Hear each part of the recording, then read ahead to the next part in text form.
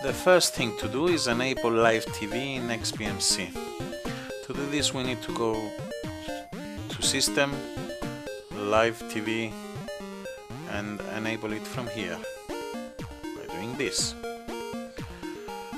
After we enable this, a pop-up will inform us that we also need to enable at least one PVR add-on in order to use PVR functionality.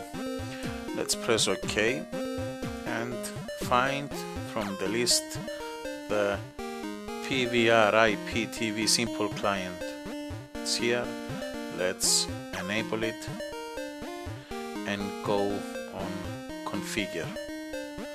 As you can see, I have it ready here, but I'll show you that here we need to put the location, which in this instance is a local path, means on the computer, but you also have the possibility to put a remote path on HTTP side.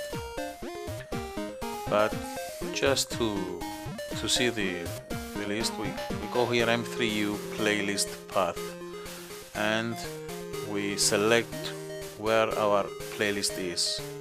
If you don't have a playlist, you can use Google to find one, or to find one ready, or you could always make an m3u playlist, which I think is the best thing, because things in the channels in the playlists out there are also all the time changing.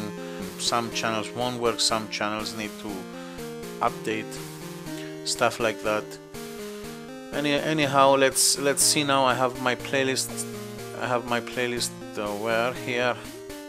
I think I have it on my desktop. Here is my desktop, and here is playlist test m3u.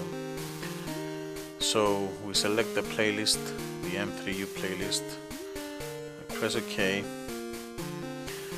and for the first time we need to do a restart of Xbmc. Let's just go home and press exit from here so we can get out of Xbmc, get back in,